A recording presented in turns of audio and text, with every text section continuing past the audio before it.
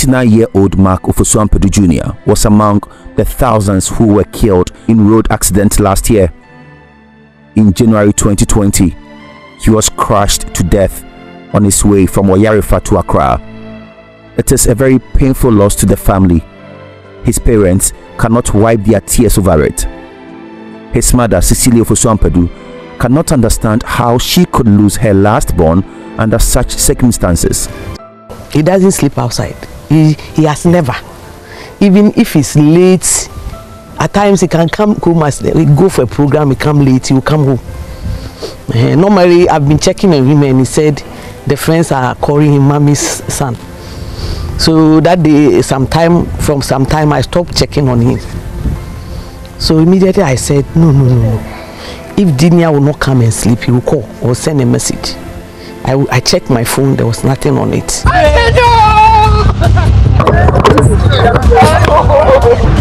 In January 2020, mortuaries in and around the central region received scores of such bodies. They were involved in that Dumpuasi fatal accident, which claimed at least 34 lives. The accident happened at dawn and 3 vehicles were involved. Mark Miracle was one of the drivers, and he admits his negligence caused that accident.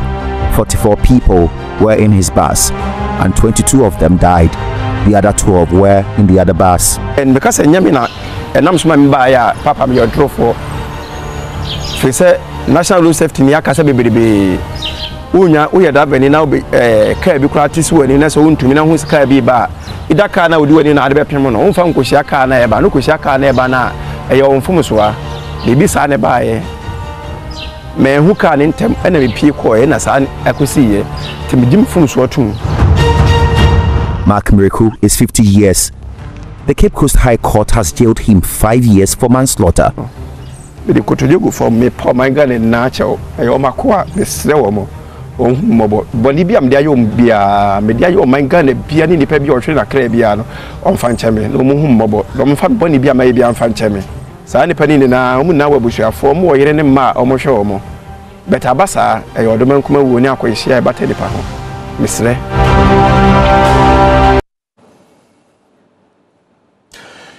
You're welcome back. So, we have told you all week, and you know Joy has been doing the Drive Safety campaign for a very long time. If you have followed the multimedia group, you would have realized that there's too much needless death on our roads, and all of that, a lot of indiscipline, bad roads, people who are not qualified to be on the roads being on the roads, and just killing and maiming people and leaving families orphaned.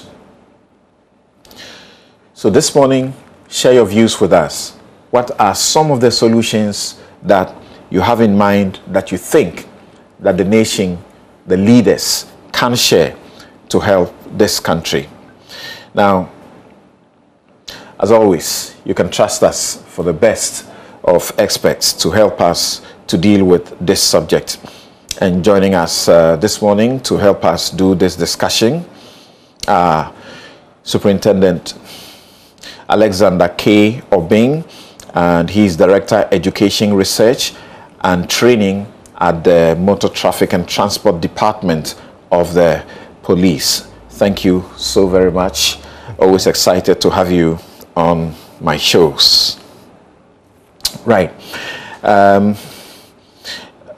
He's not joining us alone. We have other guests with expertise who are going to assist us right now to look at these issues.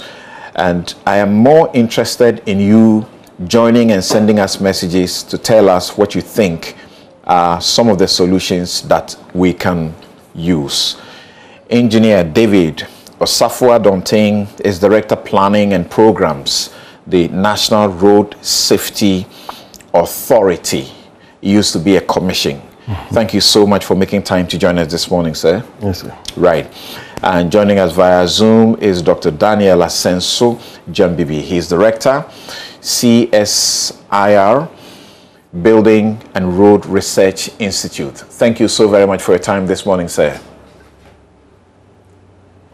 Okay, and you need to unmute. Thank you, thank you, thank you.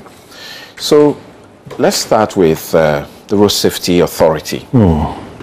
Take us back into the statistics, and I'm looking at them right here in my front, and I can't believe that this is what is happening to this country. Good morning, Samson, and then good morning to all our cherished viewers. Once again, we are around this table. I remember a couple of months ago, we sat around here and discussed the same issue. But let me say that I'm motivated by the song which was played when we all got seated. Asemi Edika. Wanabeka. So you have set the stage right for us to talk about. Part of it is Ejumayisu Deye. We have given that job to you, yes, and the police. Yes. Now, I think that I am excited to see on the table us coming to talk about solutions, not problems. I think it is enough. Every Ghanaian here in Ghana, I think that we all know the problems. We have spoken about the problems from time immemorial. Where are the solutions? And I think I am happy that this platform has now set the stage for us to begin to talk about solutions, but not problems. What is on the table now is that in 3 months, January, February, March, we recorded 771 deaths. Now, if you look back, this appeared to be unprecedented compared to previous years. And this is only the numbers that have been reported. Okay. As in to the police. Okay. Right? Yes. Yes. Yes, and indeed. I just mentioned that this morning, Seth Kwamboateng, who is on this beat for this documentary, is right now at a facility where 54 fatalities were taken care of in that particular place. And he has gathered that a lot of it doesn't get reported and it's not captured in your statistics. Okay. Yes, so you are comparing to previous year. Okay. So now, if you look at this situation, then indeed it requires that we really talk about it and do something. Now, doing something means that all the stakeholders, Ghana in particular, and all the key players must begin to now act in a manner that we will all recognize that we are solving a problem. So we should accept right from the beginning that we have a problem. Now, are we thinking that we got to know that we have a problem today? It's the past 20 years when we started putting together statistics. We have said it severally that Ghana averagely will record 2,000 deaths in a year on road traffic crashes. That's for just the death. And I want you to remember that as you watch and listening, that is just for those who die, unfortunately. But behind that, you should get to know about the figures, the statistics of those who are maimed, those who have lost their limbs, you know, breadwinners who can no longer do what they had to do. Some that have just been turned into vegetables simply because of one drunk driver or one indisciplined driver or road user. Good. So having said that, we are aware that if you, for the past 10 years, if we are even going by 2,000 deaths per year, then you are talking about 10 years times 2,000. And that is huge. Now, that is just about statistics. We are talking about those who have been maimed, as you said, injured, to the extent that they cannot do anything. An arm is amputated, a leg is amputated. Now they become a burden to society, especially families. Do we know the number of children who, as a result of road traffic crashes, have stopped going to school and they are at home, become burden for parents? Do we know the implications on society to the extent that even if we come to national economies, 1.6% of our GDP is lost due to road traffic crashes? Now, if my mathematics will get me right, then we're talking about beyond 800 million Ghana cedis a year gone into hospital bills, gone into beds, human resource, the loss in, put all together. And the pain and the agony at homes itself. Now, something. That amount you spoke about can help us effectively deal with free SHS, can help us to ensure that those two young boys who went to kill their 11-year-old or how many years old, friend, yes, for money will get education and will not be on the street or do some of these things. Fantastic.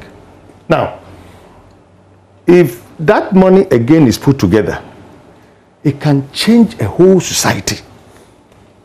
It can be used for building schools, building hospitals, or even taking care of children to grow and become citizens of this country. In fact, we'll not have beggars on our streets. Exactly. We'll not have children hawking around the streets. At worst, it can also be used to dualize some of these highways that we are talking about. So why are we losing this chunk of money when we can do something to protect this investment? Now, it has come to a stage that if you think you have not heard the National Road Safety Authority or the police talking about road safety and the need for us to act, then the time is now. Individually, we are all coming around the table with a vaccine. Because I said a vaccine because when COVID came and we all dedicated ourselves in various ways to fight it, we fought it. And now, even though it is not eradicated, we see some reduction in terms of the rate of infections. It is the same way we are advocating that let us meet these statistics squarely. In any case, if you compare last year, which is 2,589 deaths, added to this year, we've already passed 3,000 deaths in 15 months. If you compare to COVID, the same period of our 15 months, it's not hit even 800. So, which one would you want to dedicate resources, energy, and efforts to fight it? We are not recognizing the effect of accidents because it's been there with us for a very long time. We appear to be taking that it is normal, but it is not. Okay. So it's good that we give you just a sneak peek into the statistics, but this show is dedicated to the solutions. Now, from where you sit, I'll come to ask you a couple of questions. Share with us what your difficulties are in this fight, because it doesn't seem that you're winning it. All right. Something. Thank you very much. From the question,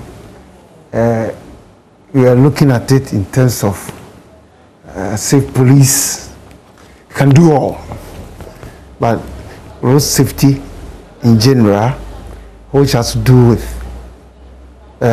mobility without risk of a crash, associated death or injury, is multifaceted kind of issue that confronts the world. Therefore, it has multiplicity of stakeholders. Even in the areas where we find ourselves as traffic police, there are a lot of agencies that come to play to ensure that we have enhanced enforcement and stringent enforcement. And therefore, when you look at traffic police as in Ghana, you want to do further analysis, you must go back and look at how it has evolved and how far we have come. That not long in 1952, prior to independence, traffic police unit was established because at that time our forebears brought on stream the first road traffic ordinance number 55. And so enforcement came in. Since, though the law has been amended, the last time I got amended was in 2004 and gave us this. In terms of enforcement efforts, you haven't seen much amendments in terms of traffic policing, because in the act that amended the 1952 one, the vision of Ghana is, for example, to ensure that police effort is strengthened, i.e., you look at section 118 to ensure that traffic police is automated, for example. Why? Because within the UN system, all member countries have shifted from in situ traffic enforcement, which has to do with get traffic police officers or police personnel, train them, equip them, clothe them, and let them deploy them to stand at strategic duty points, use the eye and interact. That hasn't worked. So our forebears in 2004 said we should move away from that. So we go to section 118. They have given us the way to ensure that we inject automation into traffic policing in Ghana. Something we ask ourselves, how far have we gone? I posit that moving forward, that concept, that strategy, we have to pursue it with all our might to get it done, because countries that have done it, there is high deterrence, there is high sense of detection, and therefore, though they have many vehicles on our road, on the roads, because the roads are not left free, but there are sensors that detect, and motorists are aware. Some may be recalcitrant as what, but because these things are there, they refrain from committing. And in such instances, incidents of crashes and preventable death ceases or are minimal.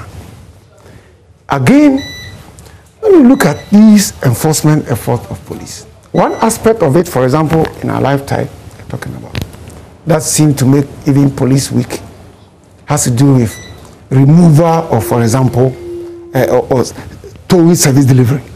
If you look at the law, it is the responsibility of traffic police to be informed and to deploy capacity to go and quickly remove obstructions that pose danger nocturnally and diurnally. We ask ourselves, what is the capacity of the state in terms of towing vehicle ownership? If it is not present, then of course, policing is using the hand and human effort, which won't work, because when transit vehicles that are loaded breaks down, when prime movers or articulated trucks get broken down, you cannot use human effort to push. Okay. You need, so let's do this. Let's do this. Let me get to Dr. Daniel Asenso Jambibi, and then I take his initial comment. Then I'll return to you, because you've already gone ahead to suggest the solutions. Good. You say automation of traffic policing rather than in situ traffic policing is the way to go. So I will get back to you to find out what exactly is this automation of traffic policing, what will it take, where are we with it, and why are we where we are now. But Dr. Asenso Jambibi, from where you sit, what's your diagnosis of the reasons we are where we are, recording increasing numbers instead of the expected reduction? I've been reading an article by Nana Sefa Chum, who says that indeed the figures we are talking about are nothing to write home about, as they continue to soar each passing year. Then he gives the figures for previous years and so on, and shows that the majority of the crashes are blamed on commercial vehicles.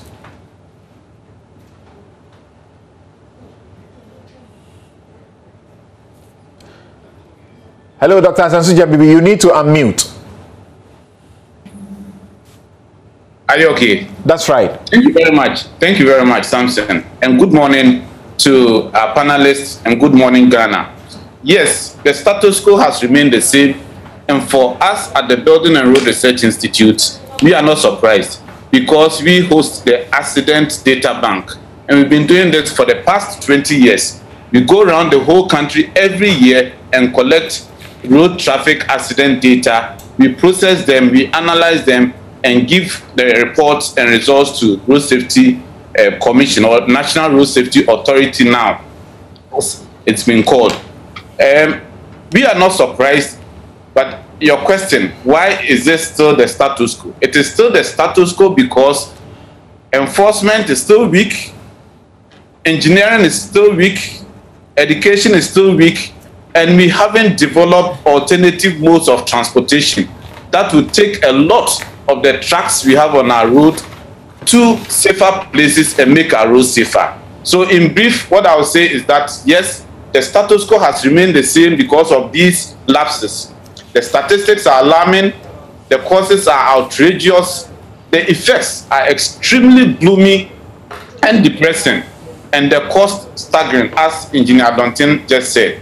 It is now a national emergency, and this is why I highly commend Seth Kwame Boateng for giving us this documentary, which obviously has become the magnifying glass for this nation, so that we can all see the gravity of the road traffic accidents and deal with it in a manner that is befitting of an emergency, as Engineer Dontin said. You point to three things: weak enforcement, weak engineering, weak education. Explain. Okay, when it comes to enforcement, Superintendent Obeng just said that the manual way of enforcing traffic regulations has not worked, because you are dealing with human beings who are supposed to enforce the rules. And you know the problems we have with policing in this country. The influence of figures, influential figures, all come to water down the enforcement rules or regulations when it comes to road traffic accidents. So we need to move away from that and go into technology. And when we come there, I'll also explain and add my voice to how these technologies can help ensure that enforcement is effective. Engineering, look at our roads from Kumasi to Accra, Accra to Cape Coast, Cape Coast to Takoradi to Tamale. The high mortalities we have on these roads are as a result of head-on collisions on the highway. And these are the kind of accidents that claim huge numbers of mortality. Why? Because they are head-on collision. Can you imagine two vehicles moving at 120 kilometers per hour each, moving in opposite direction and coming together in a head-on collision? What do we expect? It will reduce when we have dual carriages, and it is doable because we've been able to do free SHS. We've been able to marshal resources to handle COVID effectively. We can do it with determination. Let me talk about education. Now, look at our transport drivers, the trotro drivers. How many of them have the basic education to read road signs and to be able to interpret them and give judgment, good judgment on the roads? So if they cannot read, if they cannot even anticipate and project the kind of the speed that the oncoming vehicle is coming, and they have to overtake at every instant, what do we expect? And I added the fourth one, which is the alternative mode of transportation. If you look at our road sector now, all the trucks that transport goods from Tema across the length of this country to the north, they are all on the roads. And I'll come to a very important point where we have trucks that are supposed to be not more than 60 tons are overloaded to the extent of 87 tons plying our road. They are destroying the road, so that the roads are not able to last their lifetime.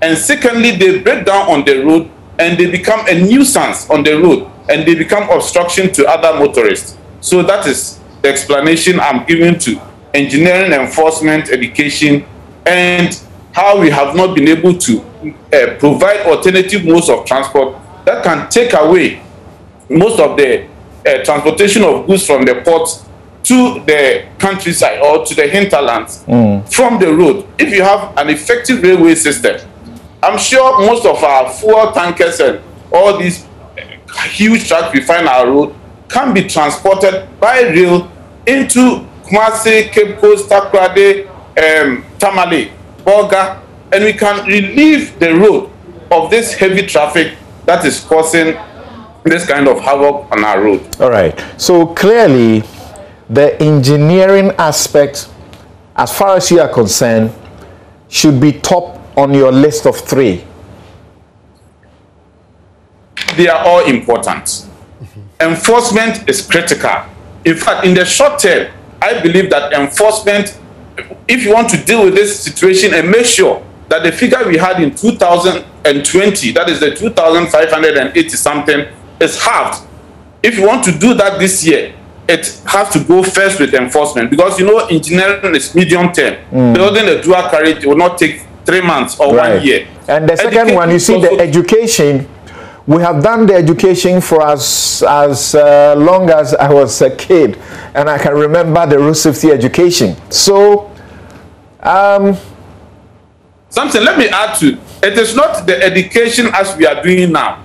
Education of drivers. How many drivers can read and write?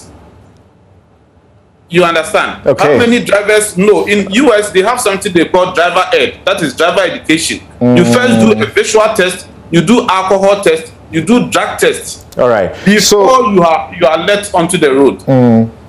Now, to the Road Safety Authority, I should begin with the number 2 of the solutions that, you know, Supo just mentioned about the towing. Okay. A friend of mine just sent me a message, Douglas 24, and he says that, and this is some statistic that we have been familiar with, that Africa has 2% of the world's cars. Only 2% of the world's cars, but 20% of the road deaths. Is towing or lack of good towing facilities, doing so swiftly, the reason? How much of that is to blame? Okay. I think that Supo, well, in his preamble, mentioned something. Maybe you should just say Alex, and Alex. He'll be cool with that. Thank you. You know, when people have titles like doctor, you just said doctor, so professor, engineer, police is Supo, COP, and so on. Let's proceed. But let's move on. Well, for as long as the PhD is not acquired in 4 months, it is worth giving credit to it. Yeah. Okay, that's fine.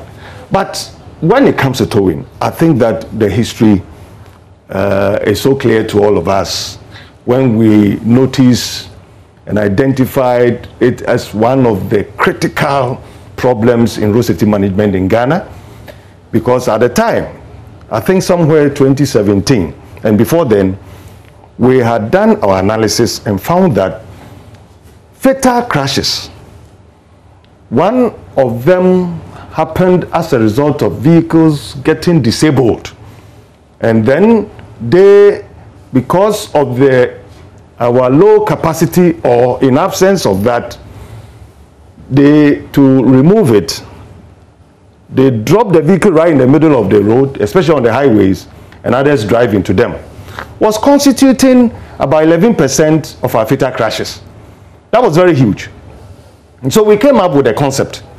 And that concept was well thought through, having referenced many practices across the world, Africa, Europe, Asia, the Americas, and so on, and came up with a concept.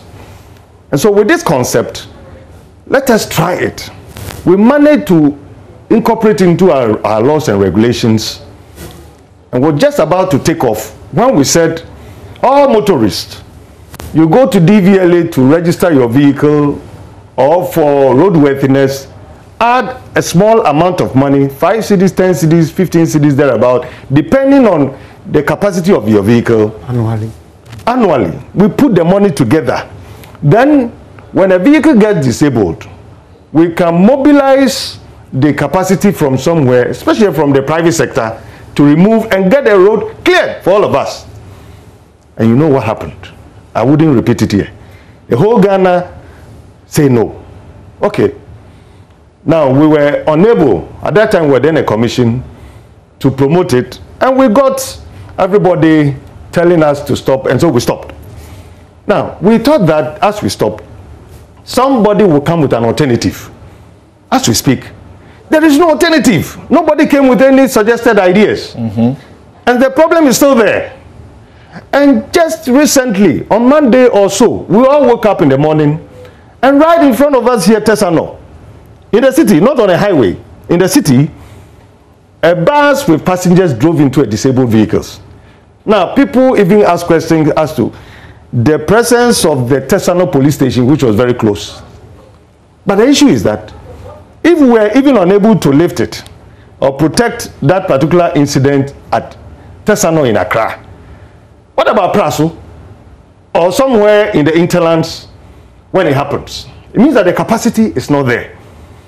Now, we haven't slept over it, National Road Safety Authority in particular. We're discussing with the police and discussing with the ministry that we must do something by all means.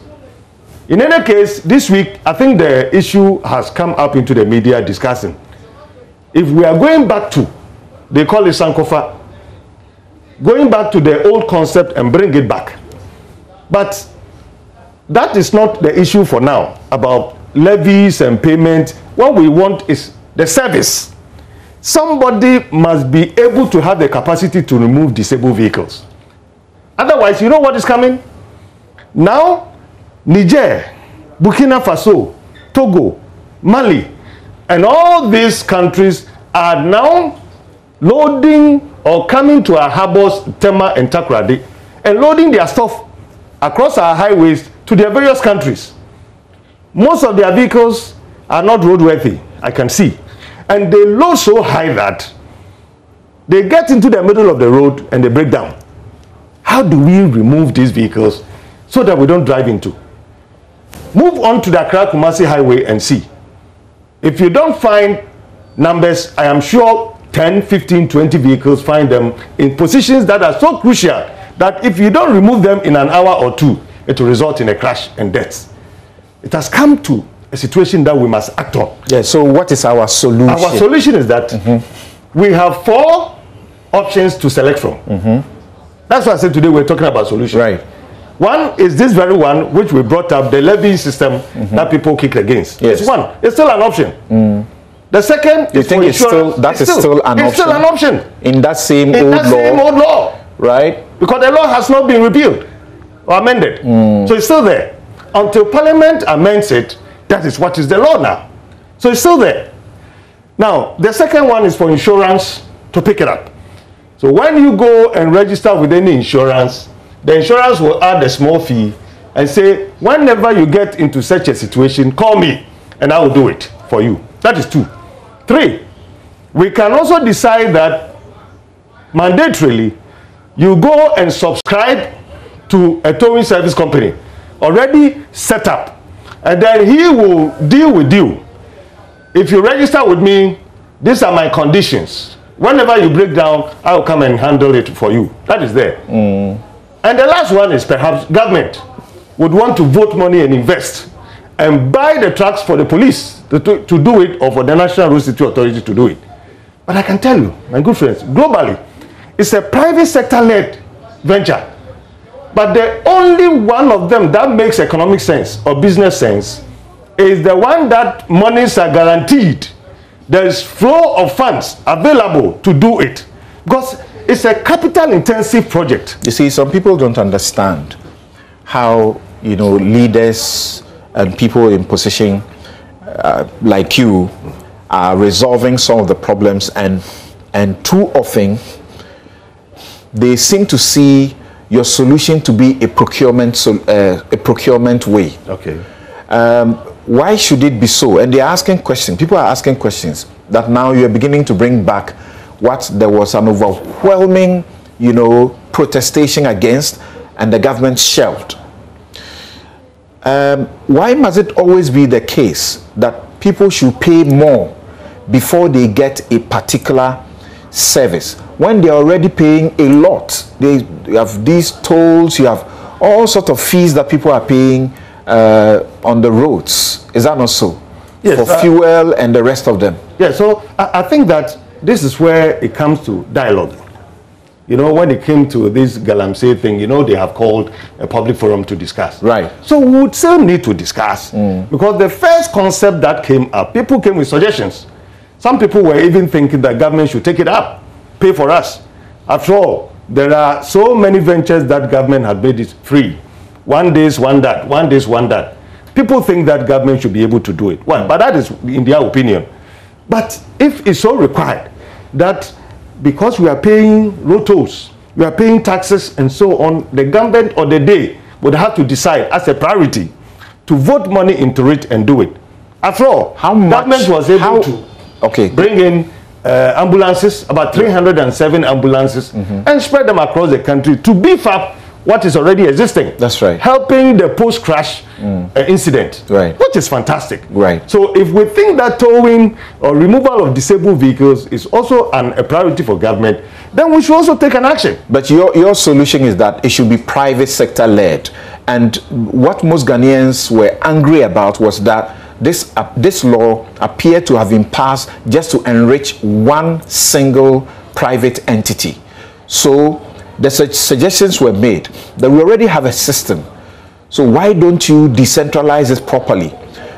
You can get these vehicles for the assemblies and they are closer. Why do you want a private person to pocket that money when the state can equally do it? It's already doing it to a certain amount.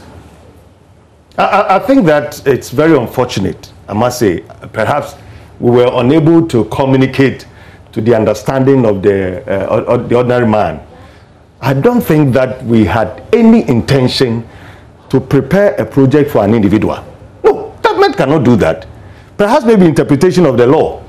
But the whole thing was that Ghana must put in place a certain mechanism to do the job. Now, it was all based on capacity.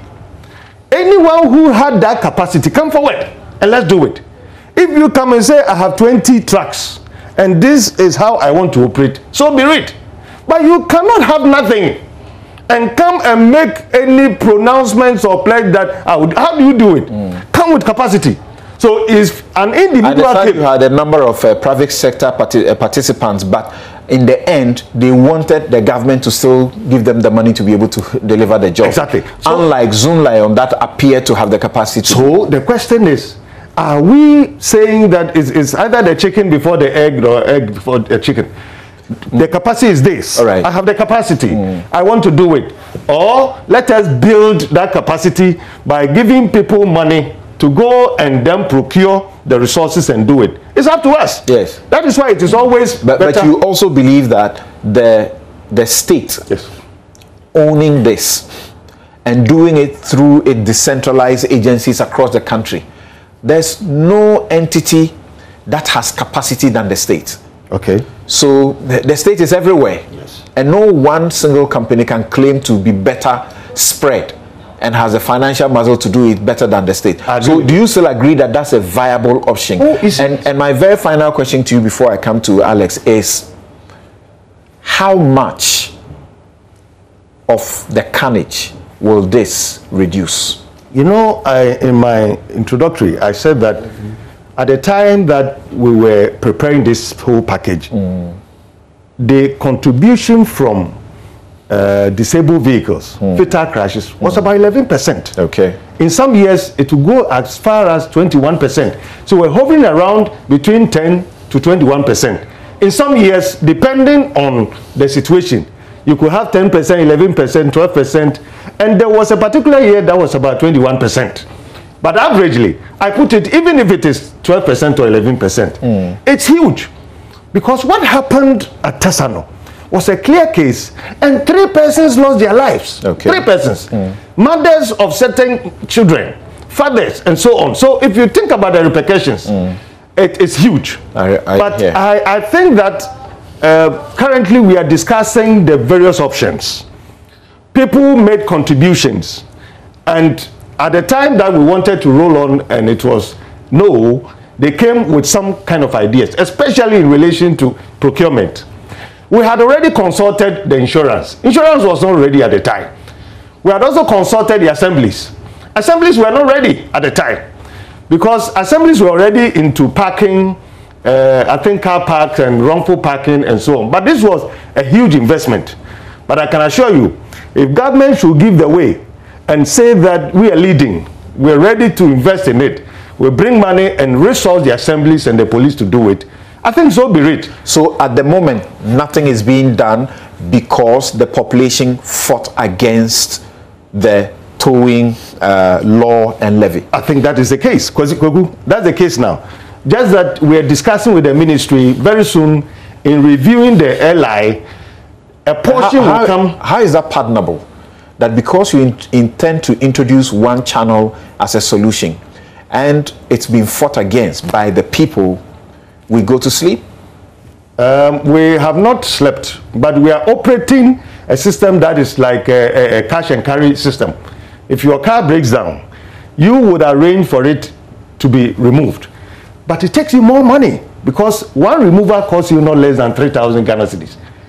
And that is what is currently going on. I see. And so if we think that is what must go, then what we are telling ourselves is that when it happens to you, you should go and look for. So what have you done to rethink the solution? What have you done with all the ideas that were shared? I think we have as the alternative to the law. We have put up a proposal that has looked at various options. The one that government can do, one that insurance can do, or the one that for all of us can do with DVLA and the police, or the private sector can do. Very soon, the Ministry of Transport will pass it on to Parliament for discussion. And that is the way it must go. Okay. We must open up and let Ghanaians decide which of these So the proposal is going to end up in a law? Yes. Okay. Yes. And this is not the old law? No, this is not the old law. It's not the law? It's not the law that is existing now. Okay, which not been repealed, which not been repealed but has been suspended? Exactly. Okay, right. So, Alex, you were talking about, and what I understand should be your biggest concern, is that going there and standing there to do traffic and watch, you know, and hold offenders responsible is not working. That's what you're saying, and therefore we should have automation of traffic policing. What is that? What will it take? Where are we with it? Or it's just been an idea for how long now? All right, I think I'll make reference to what UN have said. And I'm quoting profusely from Saving Lives Beyond 2020, the next steps. And these were the recommendations that were brought up by the academic expert group during the 3rd Global Road Safety Conference. And they have recommended safe system approach to all road safety managers around the world, including countries. And I'm happy that the benefit that the world got from the first decade, from 2011 to 2020, Ghana also benefited. And I believe that's why we are here, bringing road safety to the front burner by civil society, to a very large extent. Because it says that governments are sleeping around the world. So one, the safe system approach, which is Vision Zero, which also recognizes that human beings are frail. And therefore we must get a system premised on 5 principles. And one of them, which is critical for a discussion, is this: that road safety, it adheres to these underlying principles that safety should not be compromised for the sake of other factors such as cost. Road safety should not be compromised for anything. For example, the other day I heard oh, if you want to dualize, it will take ages, it's expensive. Say, no, you do that, you have a problem. But when it comes to our capacity, you know, I've said that you look at traffic police in Ghana, the way we started in 1952, that's how we have been till now. And I've seen it is not working because the world, because of advancement, first in road design and economic development, that has engendered individuals, citizens buying more vehicles than we used to have.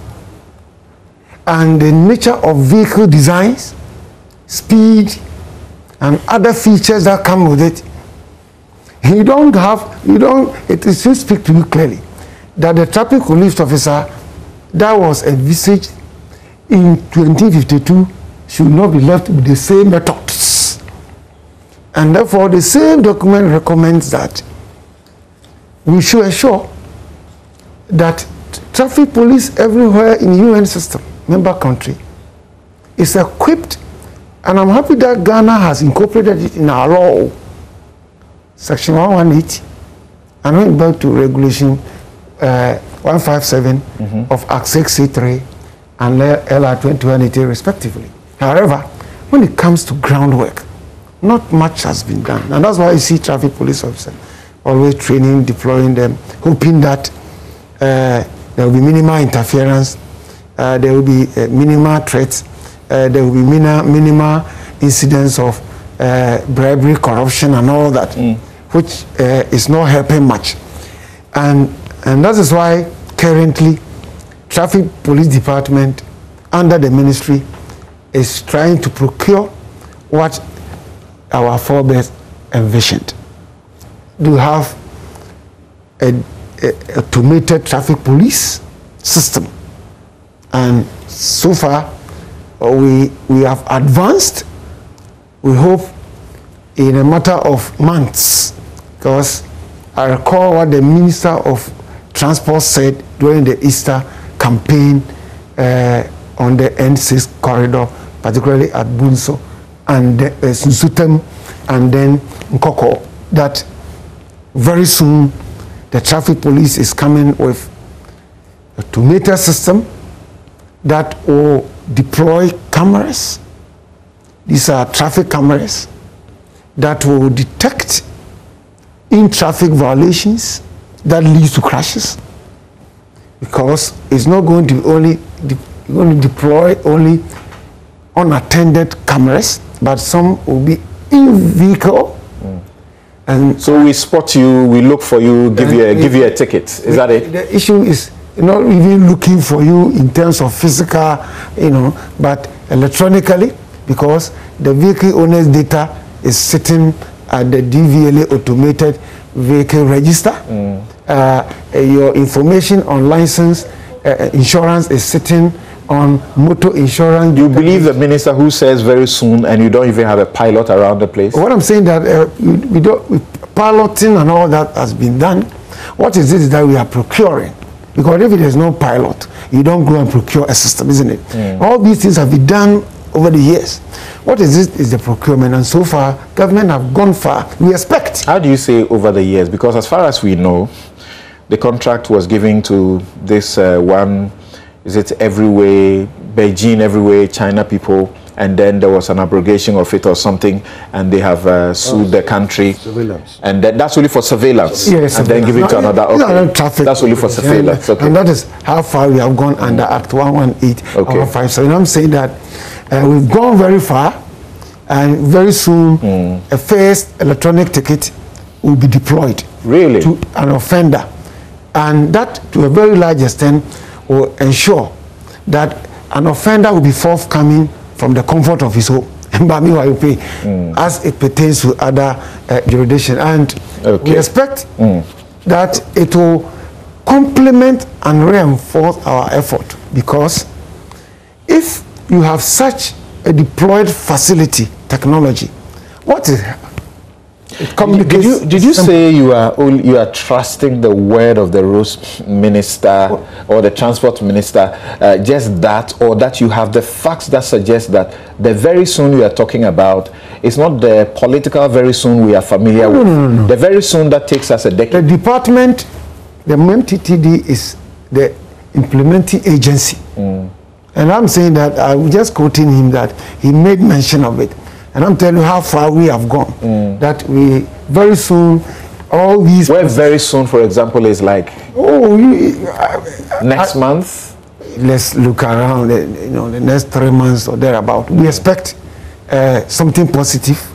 Go where we have reached at the Ministry of Finance, we've gone far. What is important is that we expect, because the intention is where the solution lies. All right. There's a solution program. So thank you so very much. There will be a deterrence. Okay, that clearly will help you. That clearly will help you a lot. Let me take my very final comments from Dr. Asensu Bibi, who is on the line. I'll read some other solutions suggested by other members of the public who are watching. Even let me start with this from Dr. Maxwell Osayam-Pofu, emergency physician and deputy CEO, National Ambulance Service. He says, in addition to the road engineering, education and enforcement, and other human factors, another important link is the post-crash response.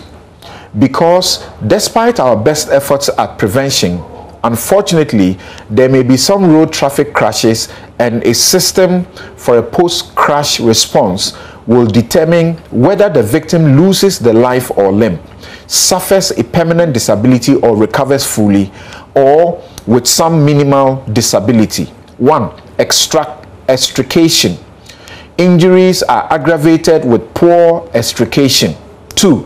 Pre-hospital emergency response. Both ground emergency medical services and helicopter emergency medical services. 3. Dedicated trauma centers where the injured can be sent to at the moment there is delay in the care of the injured because of competition for bed space with other chronic illnesses leading to poor outcomes. Finally, trauma centers linked to rehabilitation centers. So there should be an integrated approach to this challenge to get the best of outcomes. Yes, let's have you end with us briefly.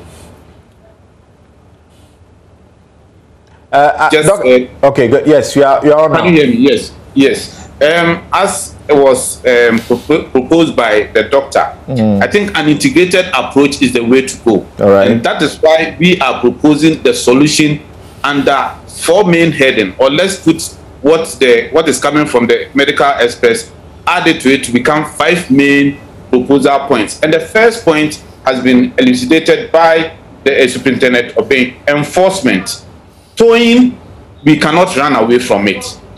He has also talked about the technology, and he's trying to describe the demerit points on licensing of people who violate road traffic regulations. He has talked about how we have to make sure that people who disobey traffic regulations are sent tickets. Right. But to be able to do that, we need the automatic number plate recognition. That is very important. We have talked about the engineering. We cannot run away from constructing dual carriages. If it takes 5 years to dualize Kumasi Accra Road, it's good for us, 250 kilometers. If we can say every year we are going to dualize 50 kilometers of Kumasi Accra Road, by 5 years, 1 term of a president, we will have a dual carriage from Kumasi to Accra. And sustainably, we will be able to do that. We are a middle income country now. Moving forward, we cannot drive on single carriageways, so we have to do that. Education, a comprehensive approach at the BEC level, at the secondary school level. The SHS students come out of school and immediately they begin to drive. What is their knowledge in road safety? How are they protecting other road users? It should be embedded in our curriculum at the BEC level and at the SHS level, so that they will appreciate why you don't have to drink and drive, why you don't have to take drugs and drive, the impact of drunk driving on the motorist. and alternative mode of transport. Very key. Right. If I can stay at Nswam and move to my office in Accra in, say, 10 minutes by rail, why would I be driving on the road and exposing myself to this stress? And if you combine this integrated approach, we will reduce the road traffic accidents to a very large extent. All right. Thank you so very much. And it's so sad. Just recently, we had to talk about illicit gold deals that has robbed this country of millions of dollars, which we estimated will be able to dualize such a large part of this country. So those who are stealing the monies from us are also doing us such murder. Thank you so very much. We've just begun this crusade, and we hope that we will sustain the momentum and ensure that, you know, the duty bearers will help us to get the right answers. My guests have been Superintendent Alexander Kweku Obeng. He is Director Education Research and Training, MTTD. He walks the law like nobody's business. If you are talking to him on the road traffic laws, it's inbuilt in him. It's like speaking to Yao Jan about land law. Engineer David Osafua Donteng is Director, Planning and Programs, the National Road Safety Authority, also assuring us that they have a proposal that might hit Parliament soon. Dr. Daniel Asensu Jembibi is Director, Building and Road Research Institute. They gather the data on road crashes every year for us. Thank you, gentlemen, so very much. So we take a quick break. We return. I'll share some of your messages on what you think are the solutions, and the duty bearers will be listening. They will take notes. We will be joined by Samuel Abujina Paul, the Lands Minister, and a couple others to help us look at the renewed Galamsey fight. What's new about it? And remember that at the time that there was a ban on Galamsey, there was a record that small-scale mining had taken so much gold to the world and sold. How did that happen? It was banned. We'll be right back.